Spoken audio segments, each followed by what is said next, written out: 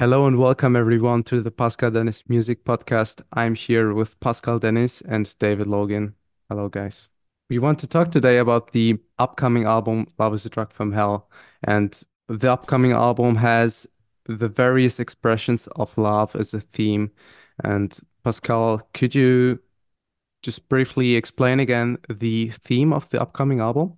Yeah, Love is a Drug from Hell is about the various expressions and forms and experiences of love, comic love, romantic love, obsessive, toxic love, love within a family, so love of a father for his daughter, and in my case, love of a family for one another, friendship, and other forms of love. It's an album in sun colors, primarily with some moon colors to offset and bring the sun colors and the moon colors to full life. Our first album, which we've talked about earlier, Crazy Angels, is an album in moon colors, and it's the story of my personal coming of age, a story of my family and David's family, really the last 120 years, and about coming to terms with the past, accepting it, and then living your life fully, not being stuck with it, accepting it, but letting it go. So it's very much a yin and yang. So first album is about coming to terms with life, and this album is about living your life fully. Can you elaborate on the decision to title both the album and one of its songs with the same title? Like, how does this choice contribute to the narrative cohesion of the album? So the album and the title song is informed and inspired by A Midsummer Night's Dream, which is a beautiful play by Shakespeare, one of my favorite plays. And in the play, there is this troublemaker of a spirit whose name is Puck. And Puck creates all sorts of chaos and havoc for the humans. In the play, he puts spells on them. He makes the wrong people fall in love with the wrong people. He turns one guy into a donkey, and then the queen, under a spell, falls in love with the donkey. So he creates chaos, and then he sits back and watches it all, laughing his head off. So it's really about my misadventures and adventures in love. And it has that kind of light, over the top, funny, humane, forgiving spirit, I hope. So the overall album is kind of comic, right? Yeah, the title is kind of funny as well. I mean, it's a Yeah. pretty strong thing to say that love is a drug. Do you think that's a positive or negative thing? Well, If the I can whole just point, jump in please. real quick here, like there have been some studies done where they compare the brains of people who have like just fallen in love deeply with the brain of somebody who's just on cocaine, and there's more intensity and more addiction. It is love is an addiction, and Interesting.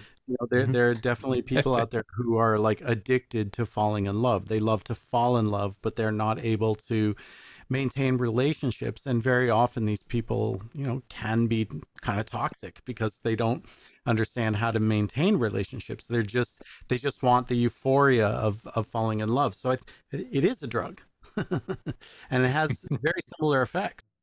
And David, how is this theme kind of reflected in the arrangement? I mean, I wouldn't say that it's reflected. The way I approach production is always based on the lyrics in the song and the message in the song, and also, the chord types that Pascal chooses. I suppose you could say I sort of build the city block by block. So basically, each song is built as its own standalone component. And then after, we have usually 18 to kind of 24-ish songs. That's when Pascal and I kind of throw everything on the wall. We're just sort of like, yeah, I think, yeah, no, that's good. And it mostly comes from Pascal. And this is also where his awesome family comes into play, because they get a little say in it as well, about which songs they like, and the order of the songs on the album. But Pascal will always check with me for the final, like, what do you think? So as far as production goes, like, I really do just, it's a la carte. Each song is its own universe. And then after that, it's sort of like I don't know. I guess it's like color matching, really, because yeah, some of the songs will have sun colors, some will have moon colors, and then Pascal and I, in our weekly meetings, we also discuss album themes, right? Mm.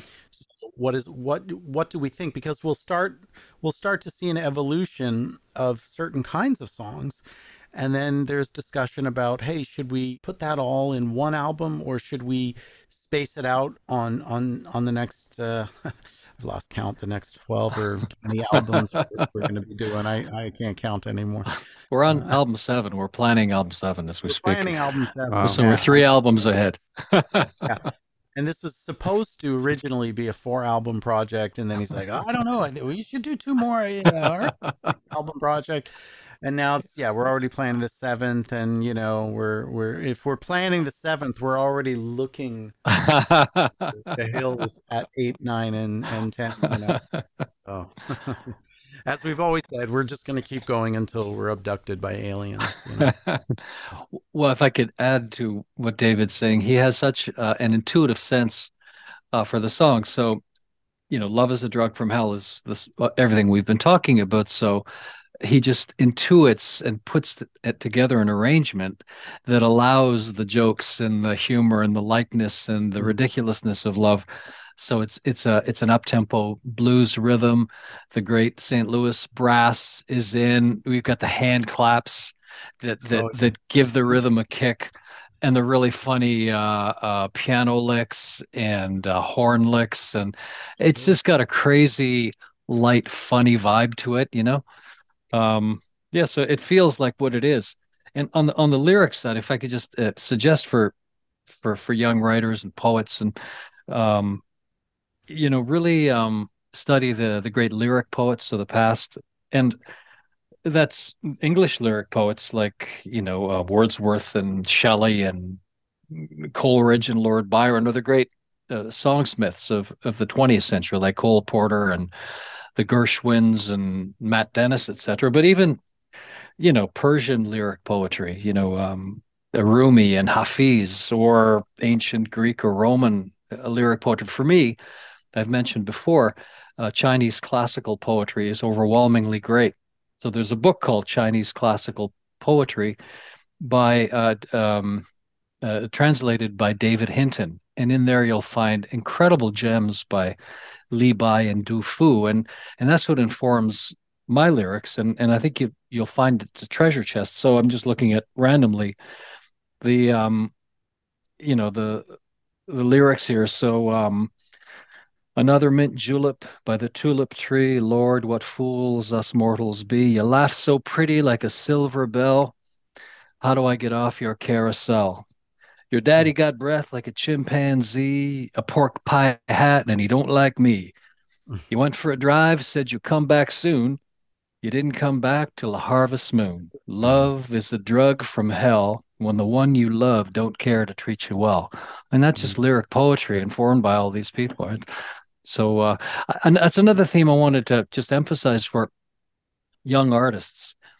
We spring into the future. Our band, the Crazy Angels, we trying to spring into the future from the past. So we take these wonderful styles that David and I grew up with, classic R&B, 1950s doo-wop music, bossa nova, big band jazz, show tunes, rock and roll, and make them new, make them fresh. So we spring into the future, but it's from that wonderful, wonderful root. And then it's fresh, but it's also familiar and engaging. Hopefully, that's what we're trying to do. David, Definitely. could you talk about how the band brought their ideas to the song Love is a Drug from Hell?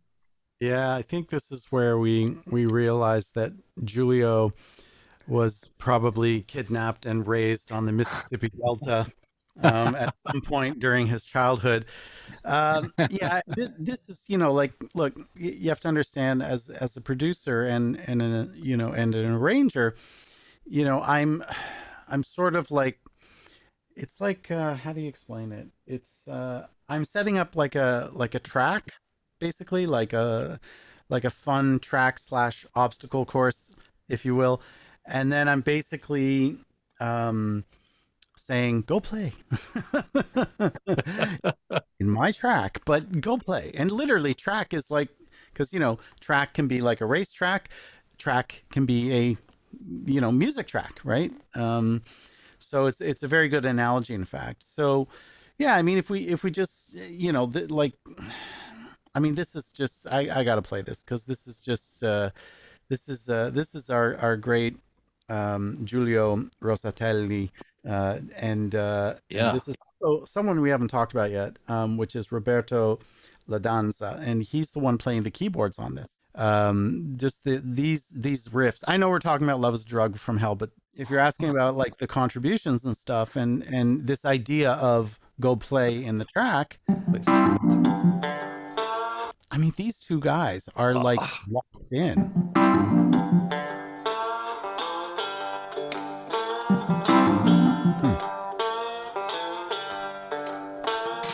Nobody like rattlesnakes, nobody like and it just sets up this amazing force. So, now as far as Love is a Drug from Hell, just have a moment on that.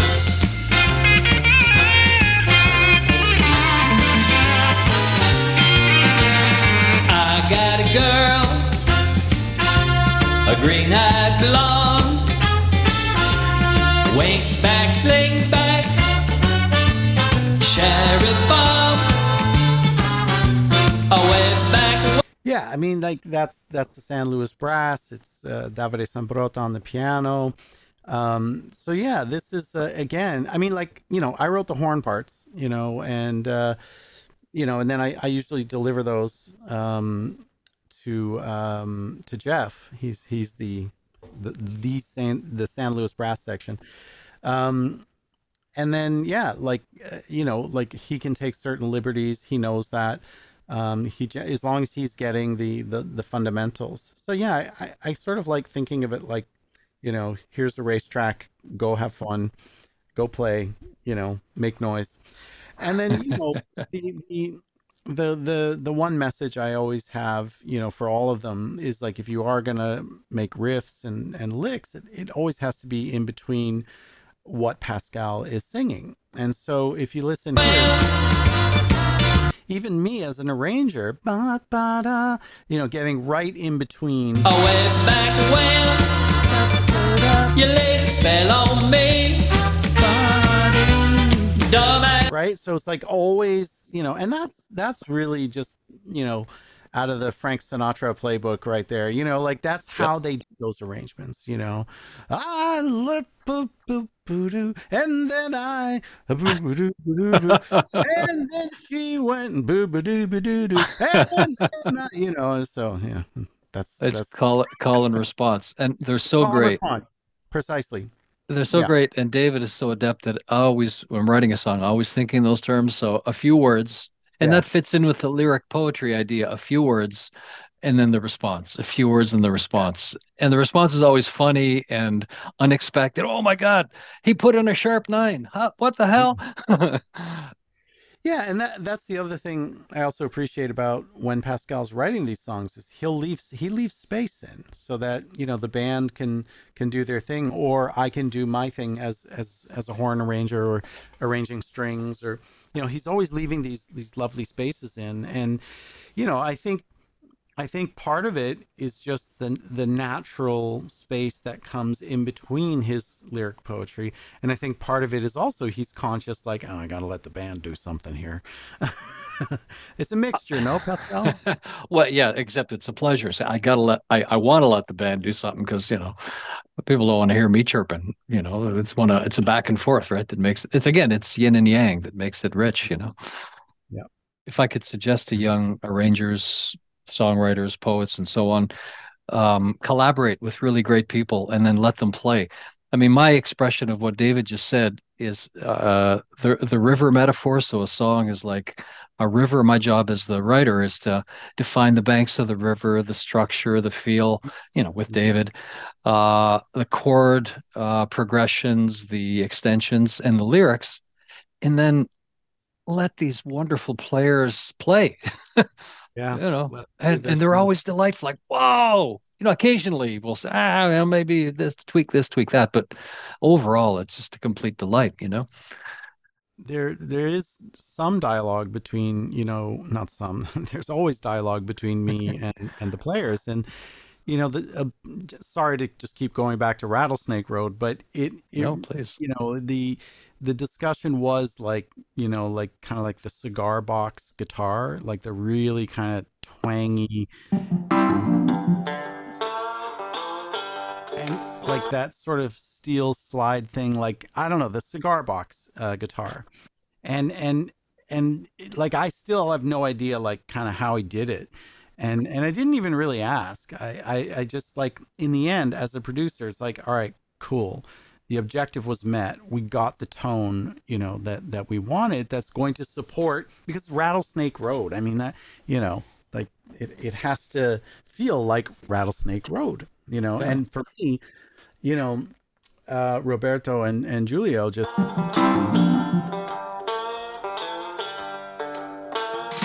Nobody like rattlesnakes, nobody like eel. and the subtle use of the we put a little Nobody like rattlesnakes. we put a little rattlesnake sound in there.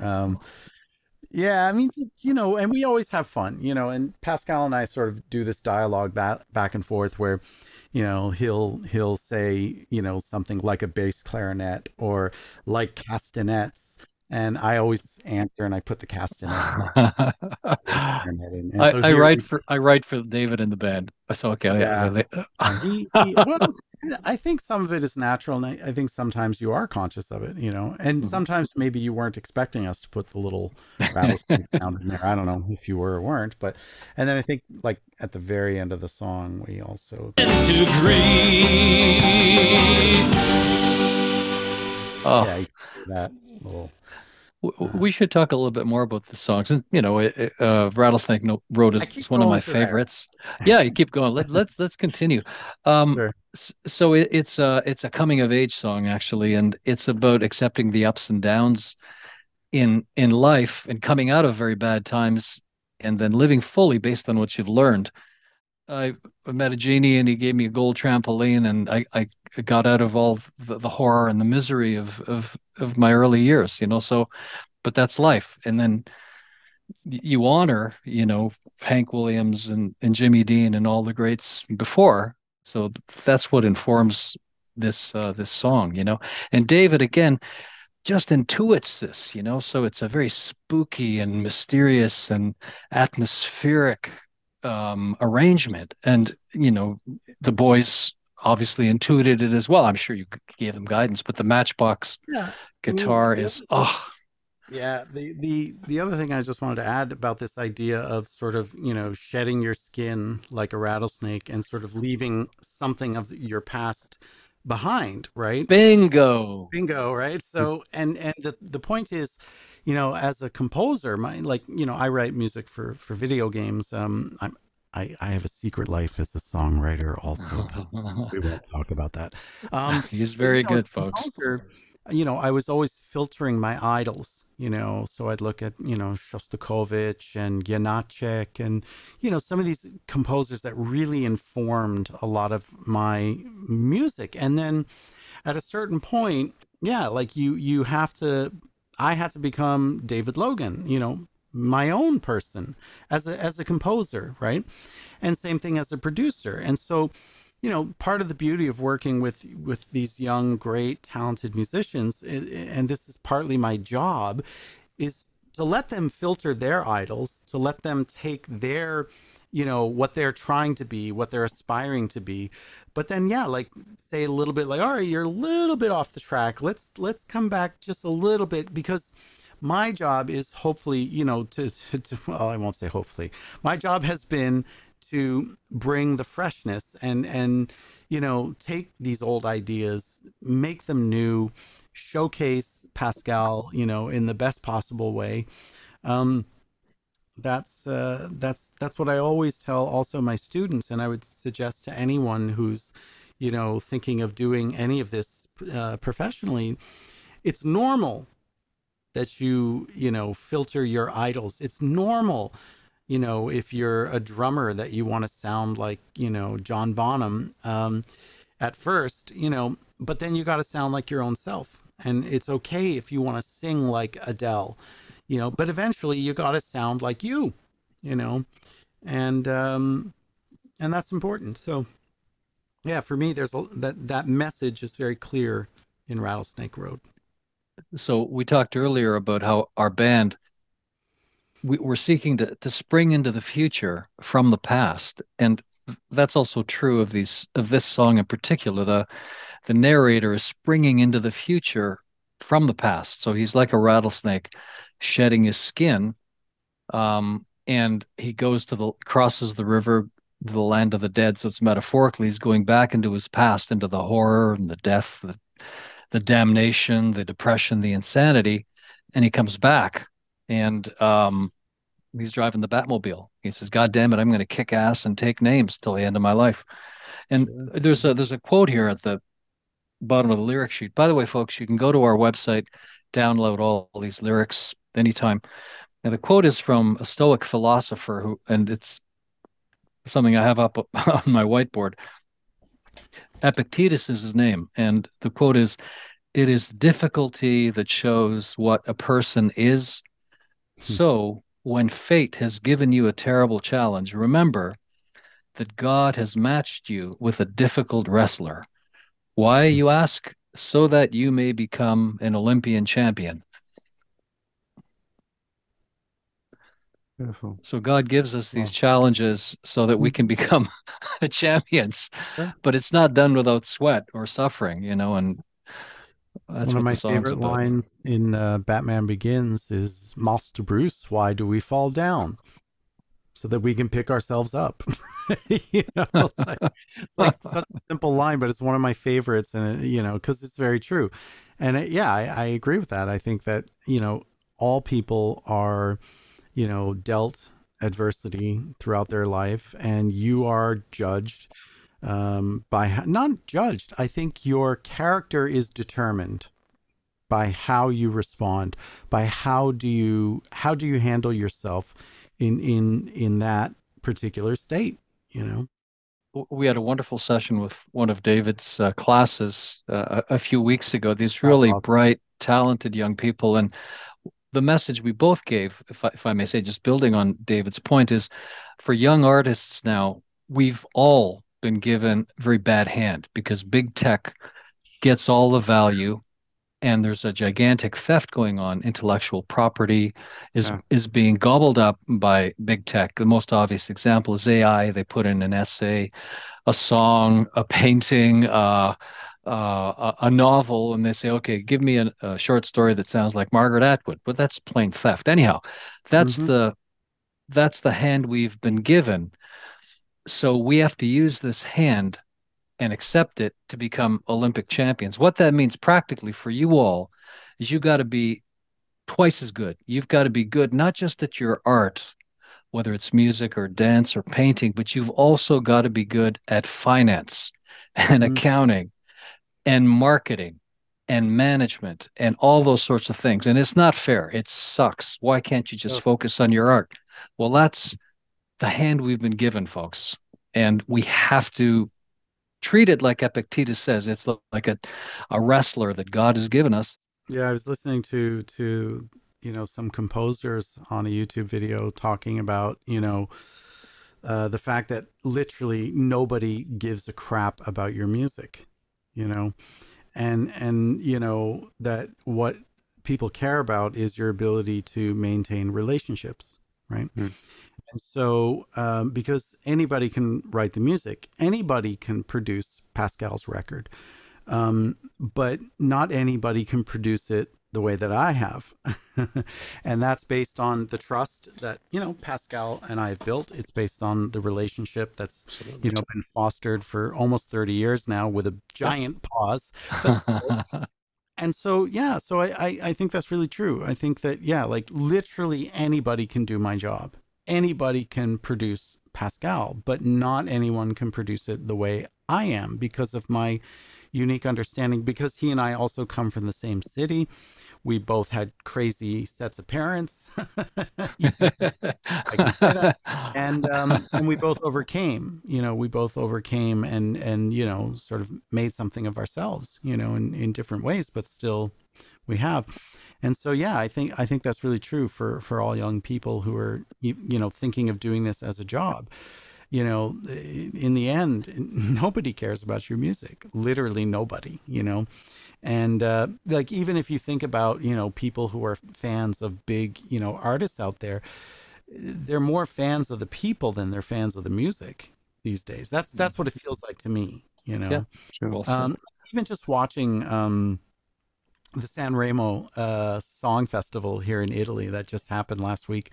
Yeah. It's a popularity contest. It's all based on the look of the artist, and and the best looking person wins. And the older people who competed, who are in their 60s, who are not, they don't even qualify because they're old, but they're the most talented.